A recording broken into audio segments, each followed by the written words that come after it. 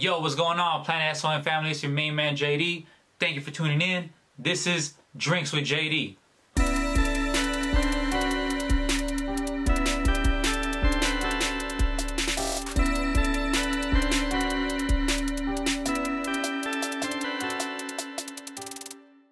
Miriam, thank you so much for coming. Thank you so much for having me. I appreciate you for coming over and sitting down with me on Drinks with JD. Thank you. I appreciate it. Thank you. Well, since it's our first time sitting down together, can you please introduce yourself to the Planet S.O.N audience? Can you please let them know who you are, where you're from, and what you do? Okay. Hi, I'm Miriam Hernandez. I'm from San Diego, California, and I am the creator and owner of Beks. No doubt, no doubt. Yeah. So right now you just mentioned how you're from San Diego, right? Mm-hmm. Now, were you born and raised here in San Diego? I was born in San Diego, but I'm from National City originally. Okay. So I've lived most of my life in National City, and then right now I currently live in Logan. Oh, okay. That's what I'm talking about. Yeah. Now, when in National City, what schools did you go to? I went to Las Palmas Elementary, and then I went to National City Middle, and I went to Sweetwater High School. You were Red Devil. Yes. All right, no doubt.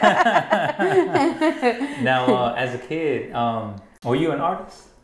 Yeah, I mean, I think I was. I mean, there was like, my mom was always making stuff, so it kind of always made me want to make stuff. Yeah. So I would like cut up jeans and turn them into bags. Okay, okay. Or I would make, I would always buy beads. I just have a ton of beads and just make bracelets and rings. Yeah. I don't know. No. Did you also do it in school? Like when you were with the Red Devils, did you like try to take an art class or anything like that? No art classes. Nothing like that? No, I didn't do it until, what was it? So I was in college. Okay, actually. okay. I went to college a couple of times, Yeah. but every time I went for something my mom wanted me to do. Okay. And then finally, like what did she want you to do? She wanted me to be a nurse. Okay, She wanted me to be a dentist. She wanted me to be a doctor. But that's awesome though. It's a good career. It's good careers, but it's not something I wanted to do. That's right. You know, so it's not something that I wanted to pursue. Yeah. And then I finally was like, I'm gonna do whatever I want. Yeah. And I started going to Mesa Community College, and then my counselor put me in like, what is it called? Like to make clothes instead of like to buy clothes wholesale and then resell. Wow. So I learned how to sew. Wow. I learned how to draw. Yeah. And I learned how to make patterns, which is cool, but it's not what I wanted to do. Yeah. And then after that, I went into fashion merchandising. Wow. I mean, that's cool how you just transitioned. I mean, how you just mentioned how even in high school, you weren't into art or fashion or anything like that, but yet you learned it in college. Yeah, I mean, I really wasn't. Like, my mom loved clothes, and I hated going to the stores. Like, I would cry because I didn't want to be there. I was like, oh my God, I'm out again. And that lady could shop all day. Like, to this day, we could spend like 8 hours like at the that was mall. her thing. Yeah. How does she feel now that you're into fashion? She likes it, but she wishes it was a little bit more girly. Okay. ¿Por qué no te arreglas? And I'm like, estoy arreglada. Like, what do you mean? Like, do I look ugly? I curled my hair. Like, She got this drip, mama. Yes. Tengo una falda puesta. ¿Qué más quieres? Exactly, But exactly. it's never enough for her. No doubt. Yeah. And what does your dad say about your entrepreneurship? Oh, he's so nice. He's like the best. He's the one that actually bought me my Cricut to be able to like make my stencils to screen print my shirts. Wait. Talk about the Cricut. What is a Cricut? Oh, so a Cricut, everybody started getting, I think, like during COVID, because it's fun because it lets you just make things and be creative, you know?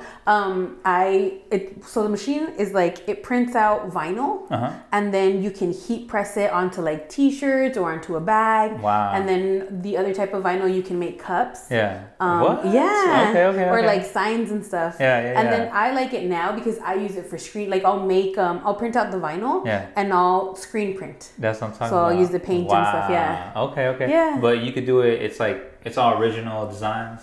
I mean, you can buy stuff that people already have made. Okay. And then just remake it. Okay. Or you could do your original stuff. Wow. Yeah. Okay. Yeah. So let's talk about Beks. Yes. Right. Your company.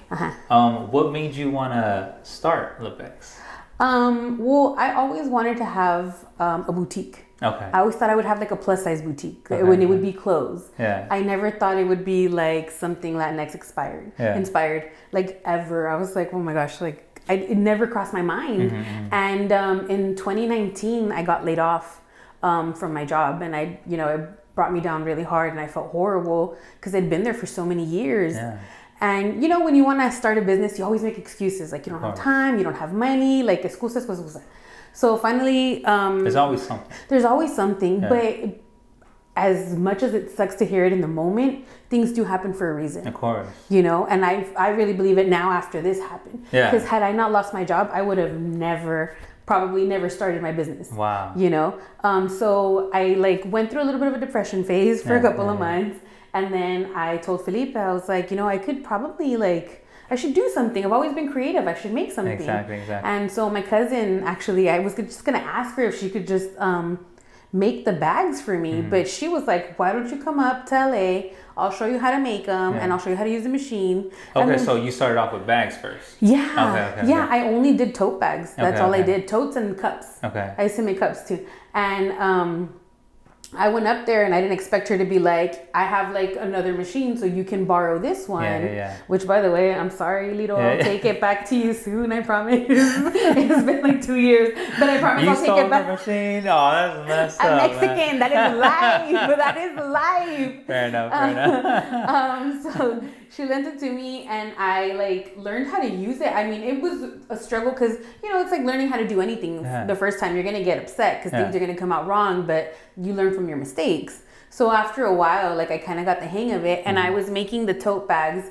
And the first thing I did was an Amate Pendeja tote. Okay. Which is what you're wearing right now. Yeah. So that was your first slogan? That was my first slogan. Okay. Yeah. So that was on the tote bag first? That's on tote bag. Okay. So please continue with the tote first. So it was a tote. I would go out to Logan because they had La Vuelta on Wednesdays. Okay. And then they would have an art crawl on Saturdays. Okay. Can you talk a little bit about that? About overall La Vuelta and then how it also benefits you? Yeah. So well, when I started, La Vuelta was the biggest thing that was going on. Okay. So I would go out every Wednesday. And that's in Logan? It's in Logan. And what street is that? It's right next to Chicano Park, right? Yeah, it's right on Logan Avenue, actually. Okay. Yeah.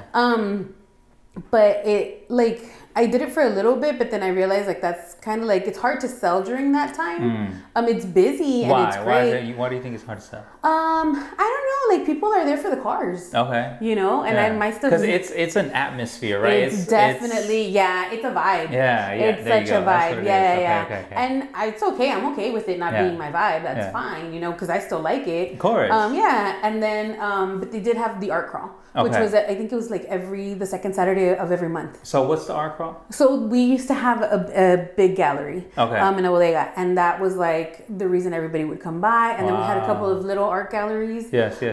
So people would come by and check out all the art that we had in Logan. Wow. And we would come out and, just sell our stuff. And that was a good day to do it. That's what I'm talking about. But now we have Walk the Block.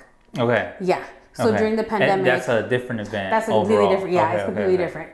So during the pandemic, a lot of the businesses were suffering, and one of the businesses closed. Okay. And so we were trying to figure out what we could do to help the community and the businesses. Yes. And so Claudia from So Loca, her husband Manny, and Alejandra from Shop Simon Limon created Walk the Block. Oh, wow. So now it's every Saturday and every Sunday. Wow. Yeah, just every Saturday, every week. Saturday, every Sunday, okay, from 12 to 4, 12 to 5. Yes. And it's an outdoor event. We have food vendors, clothing venders, all the shops are open. Wow. Yeah, so it's and then pretty you can get cool. some tacos at And you Salud, can get tacos right? at Salud. You can get Border X. Border X. That's yes. awesome. Okay. Yeah, and then you can go to Barrio Dog or you can go to Chichia. So there's you can do anything. That's awesome. Yeah. That's so cool. So overall, it just benefited you and how it pushed you to continue your clothing, right? Forgive me. I want to ask you to. I guess let's go back to when your totes. I know we veered off a little bit. Sorry. So let's go back to your totes and how you just started. Okay, so I started with the totes.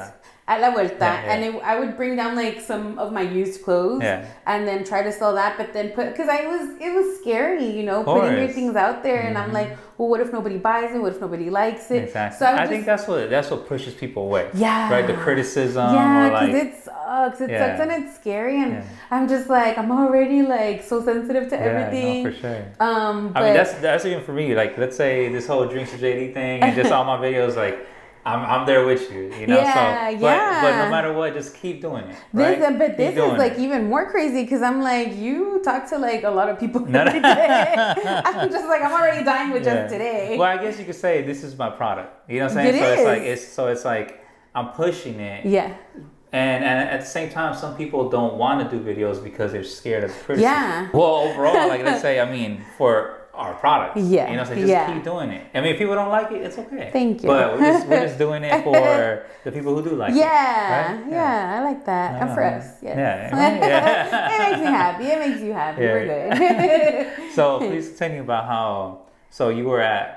Oh yeah, so I made the totes, and then I would put them at the end of the bar and kind of hide them, like, because I'm telling you, I was really afraid that people wouldn't like them. Yeah. And then I also made little like bags that said for the hoops. Okay. O para los hoops, and so you could put your little hoops in there. Okay. And then those did really well, and the bags did really well. And then I was like, well, what if I make cups? Yeah. And so I started making cups que decían like Pinche Monday, or like pa la cruda, you know, like coffee cups, and they did pretty good, you know. And then little by little, like more people started asking me for a T-shirt, like, when are you gonna come out with the T-shirt? When are you And I was like, I never even thought of that as a possibility, you know. And I was like, whoa, I mean, soon, I guess. So let's say with your slogans at first, right? Like, Amate pendeja, and you said the Monday one. Al pinche Monday. Okay, and then the cruda one, right? Sí, la cruda. So, how did you come up with that? And like how did you overall, like, did you have a team or anybody telling you like, yo, this is what's gonna hit? This is what... No, it was like I would ask Felipe what he thought, and it was just what is it, trial and error. Okay, that's it, trial and error. Like I would just, I mean, to me, I think para cruda is funny because you know, like it's just funny. And you said you had that on a mug. On a mug, yeah, it was like an iced coffee cup. Okay. And then Amate pendeja was just like, you know, it's like a little Latin tough love. Because it's like sometimes you just need that little slap to like despiértate. Yeah. But yeah. That's what I'm talking about. Yeah. So, did you ever picture yourself as an entrepreneur?